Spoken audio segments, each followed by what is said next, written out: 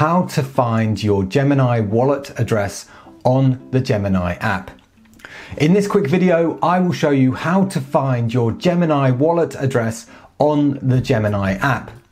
If you're looking to receive crypto on Gemini, then you will need your wallet address, and it's critical to pick the correct wallet address because if you make a mistake, you will risk losing your funds.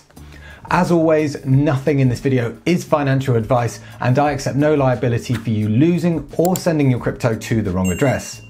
And if in doubt, send a small test amount of crypto first. So to find your wallet address on the Gemini app, you want to click on your profile in the top right.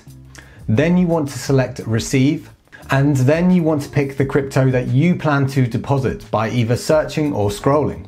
I'm going to pick Tether, or what's also called USDT. Cryptocurrencies can normally be sent and received on multiple networks, but every crypto I selected on Gemini looked like it could only be received on one network.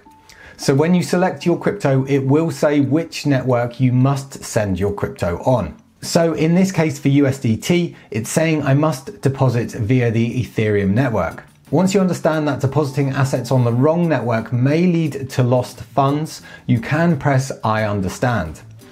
And now you will see the wallet address for this specific crypto and network. You can copy with the button to the right of the address that looks like two sheets of paper, or you can scan the QR code.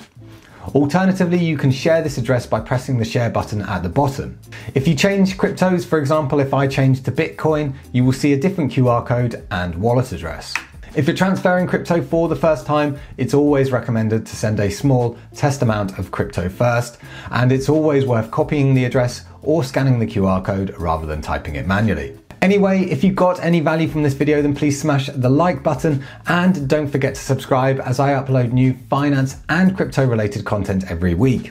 And if you're just getting started with crypto, you may be wondering what's the difference between a coin and a token, so I recommend watching this video next. It's been Ollie from Get Geek Finance. Thanks for watching, and I'll catch you in the next one.